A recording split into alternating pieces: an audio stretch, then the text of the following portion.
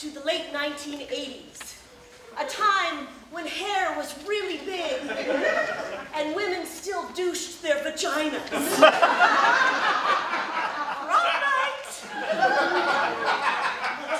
I have many confessions to make, the good, the bad, and the ugly. I also have this wheel here. Some of the confessions I will say every single time.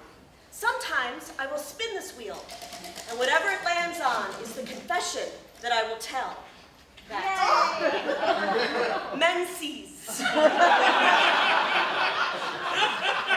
10th grade, German class, teacher's name, Herr Müller. Herr Müller was a tiny, timid, meek, soft-shell crab of a man that had no business teaching teenagers. We ate him alive. One day, in school, in class, there must have been some drama that I needed to be a part of.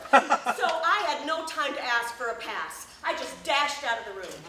Well, I came back later after the drama was resolved, I'm sure.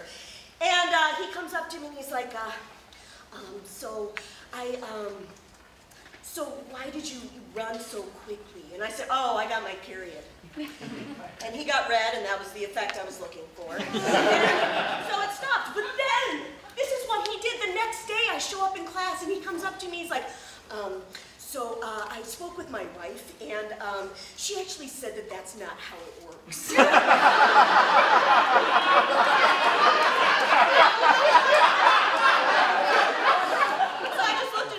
She doesn't know my body. And I got away with it. Confession, I lied about my menses. Like a lot of the women in this room, I imagine. So please, come see my show. I have lots of stories to share. I hope that you'll be there. That just rhymed. And I'm wearing a cheerleading costume.